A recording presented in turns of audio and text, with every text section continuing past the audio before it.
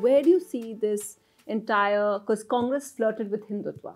There was no flirtation with Hindutva, absolutely. Yesterday, 2017, Gujarat, and in the run-up to this entire thing, that's why we saw initially before, during your parliamentary meetings, and you decided to then, you had 2-3 crucial meetings to decide to oppose, before you decided to oppose CAA, till that time, there was a very iffy kind of situation on how to, and you know, on how to what? On how to deal with Hindutva issues. No. And there has been Since you raised the CAA issue, let me tell you.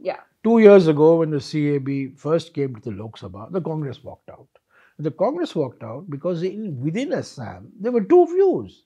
The Barak Valley had one view. So Shushmita epitomized that point of view. We had a different point of view in Lower Assam, in Upper Assam, in the Brahmaputra Valley. At that point of time, we had not created a consensus within our own party on what should be our stance, and hence we walked out in the Lok Sabha, and in the Rajya Sabha we opposed it, although it didn't come up for a vote in the Rajya Sabha. At that time, the old CAB.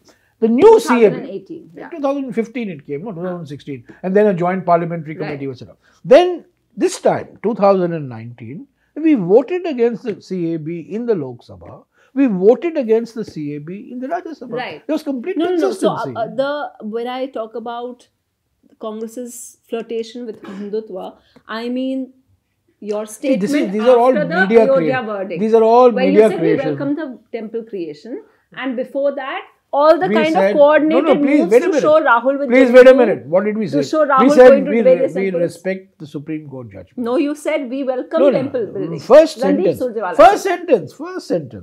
The official... You can't pick and choose. No, I'm not picking and choosing. I'm quoting from you the resolution passed by the Congress Working Committee, the highest policy-making body in the Congress party, higher than the Congress spokesperson.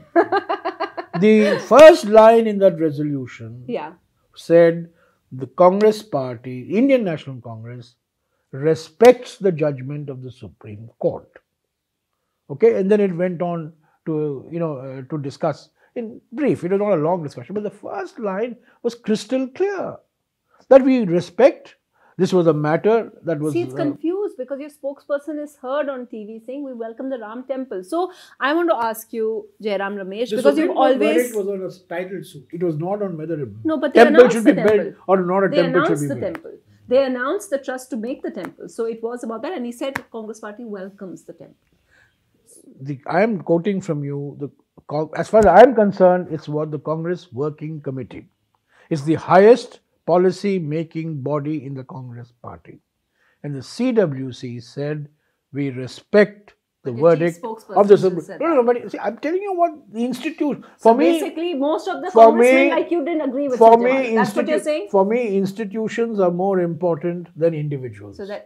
So but you all I'm going by an institutional statement. If the Congress president has said one thing, for me, that is policy. If the CWC has said one thing, that is policy.